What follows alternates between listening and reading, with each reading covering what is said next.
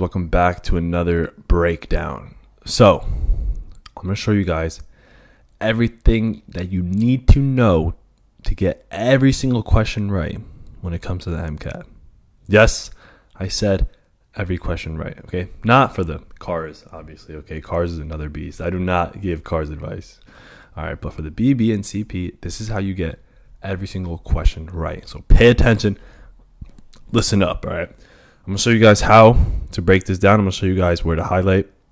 I'm going to show you guys how to make all these details make sense. I'm going to show you guys how to pick the best answer, okay?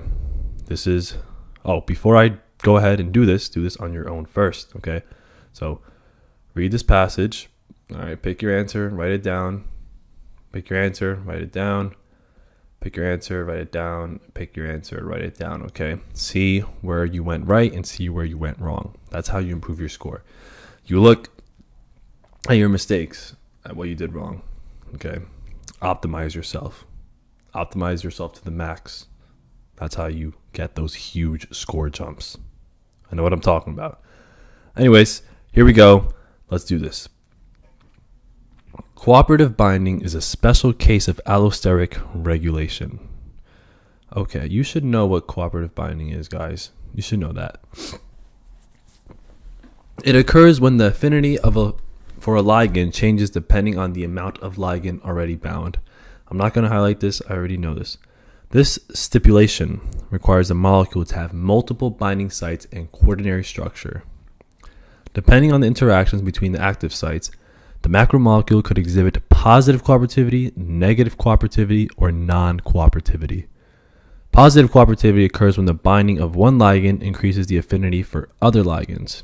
For instance, hemoglobin is made up of 4 subunits. Each deoxyhemoglobin unit has a rather low affinity for oxygen, but once one of the subunits binds with molecular oxygen, the hemoglobin changes from a tense to relaxed conformation. In the latter state, hemoglobin has a higher affinity to oxygen. All right, I'm going to highlight this. I remember this from my classes, but I'm just going to highlight it just to be certain that it's the relaxed that has the higher affinity for oxygen.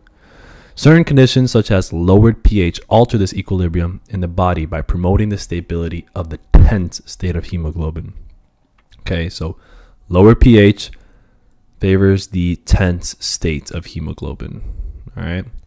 Negative cooperativity occurs when the binding of one ligand decreases the affinity for other ligands. The enzyme glyceraldehyde 3-phosphate dehydrogenase and its substrate nicotine adenine dinucleotide. All right, so this and this exhibit this type of relationship involved in the 6th step of glycolysis. GAPDH has 4 possible active sites. The dissociation constants K for each site are listed below in table 1. So first site, second site, third site, fourth site. These are the dissociation constants. All right. You should know how to read dissociation constants. You should know that. You should know what a high dissociation constant means. You should know what a low dissociation constant means. You should know that a high KD means low affinity, and you should know that a low KD means high affinity. Non-cooperativity occurs when the amount of ligand bound to the molecule has no effect on the other active sites.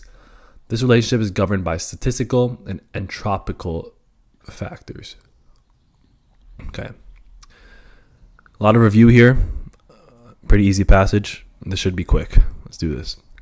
GAPDH converts an aldehyde into a carboxylic acid in order to change NAD plus to NADH. Which of the following is true regarding this reaction in humans? Okay, I'm just going to write it out just so I can visualize it because I'm a visual learner, like 99% of the population, all right? Not 97%, but all the students I've been with, they're all visual learners, okay? So aldehyde, let's say, and then this aldehyde then becomes carboxylic acid. Okay, so it's carboxylic acid. NAD plus has to come in and become NADH. So the aldehyde's oxidized and the NAD plus is reduced. Aldehyde is reduced? No. Aldehyde is oxidized. NAD plus is oxidized? No. NAD plus is reduced. NAD plus gains 2 electrons and 1 proton. This is true, okay? I know it may seem a little unordinary because I know you're so used to seeing NAD plus to NADH in textbooks and pathways, but really, it's this. It's really this. All right. What does this mean? Well, the H here coming in, that carries an electron, okay? And this H actually carries 2 electrons. All right, there's 2 electrons. Why do we need 2 electrons? Well, because we have 2 positive charges, so it has to balance it out. All right, you have 2 positive charges and 2 electrons whenever you have these reactions going on. That's why in the ETC, all right, the first one is NAD plus to NADH. I'm sorry, NADH to NAD plus. All right. We're giving away 2 electrons, okay? So 2 electrons to balance out those 2 positive charges. So that's what's happening in C. Gains 2 electrons and 1 proton. All right. The carboxylic acid pKa 2.9 is mostly in its protonated form. This is also wrong because this enzyme is in the human body at physiological pH. Physiological pH is like 7.3. That is above the pKa. So it's likely that that carboxylic acid is going to be deprotonated. All right. Whenever the pH is above the pKa, the group is deprotonated. So the answer here is C. Which of the following could affect any of the association constants for hemoglobin? Decrease in temperature. Yes, that would. Adding NH3. Yes, that's acidic. They told us that lower pH can alter the stability of hemoglobin and making it into the tense state, thus affecting the dissociation. 3, increasing the concentration of oxygen. No, this would not do anything. Okay, it has the affinity for oxygen. Okay, also, if we increase the concentration of oxygen, it's just going to be balanced out in the K equiv. All right, do Le Chatelier's principle. Okay, Le Chatelier's principle. All right, so it's yeah, okay, it's 1 and 2. All right, 1 and 2 only.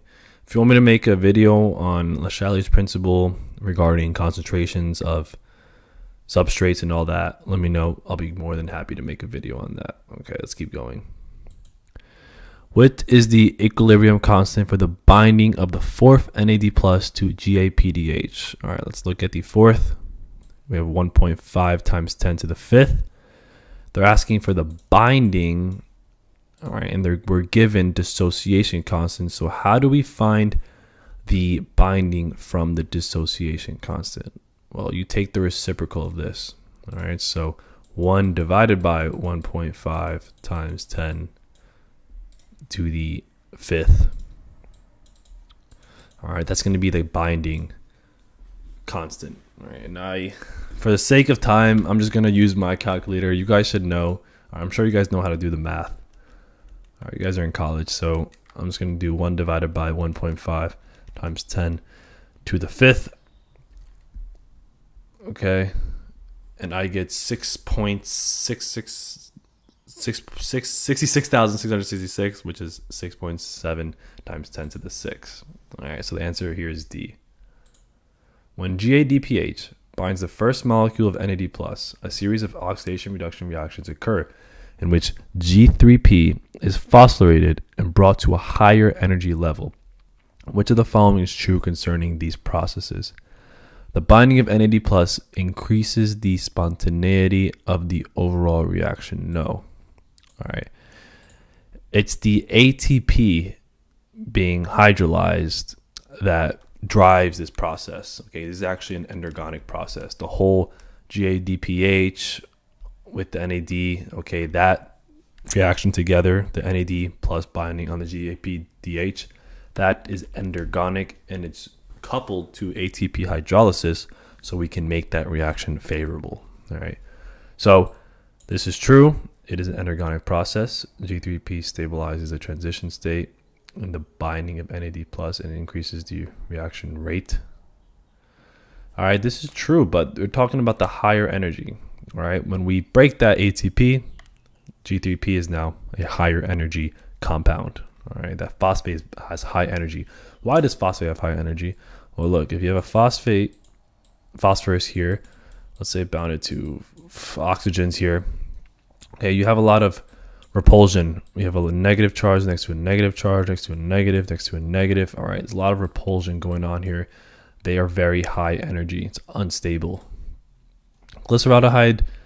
So this one, oh, I'm sorry. This one is wrong. The binding of NAD plus results in a more stable enzyme NAD plus complex. No. Remember, more stable would mean less energy. They're talking about high energy. So 52 is B. All right, and that's it for this one, guys. I'm going to, after passage 10 and after the BB section, I'm going to be doing the AMC stuff. Okay, these are very good practice. I recommend for you guys to watch all these videos. They're definitely going to help you. They're going to make you a master of passage breakdown and a master of picking the right answer. All right, so hit the subscribe button, comment down below if you're interested in working one-on-one with me inside MCAT University. Go to the comment section and click on the link, fill out the application. All right, and if it seems like we're a good fit, I'll invite you into MCAT University. I'll show you exactly in MCAT University how to hit your target score in half the time. Okay. I'll show you also how many other students have hit their target scores doing that, what I just tell you in MCAT University, just following step by step what to do in there. Just, it's push button results. Just do what they say in MCAT University and you will hit your target score. It's guaranteed. Absolutely guaranteed. All right. I'll see you guys in the next video.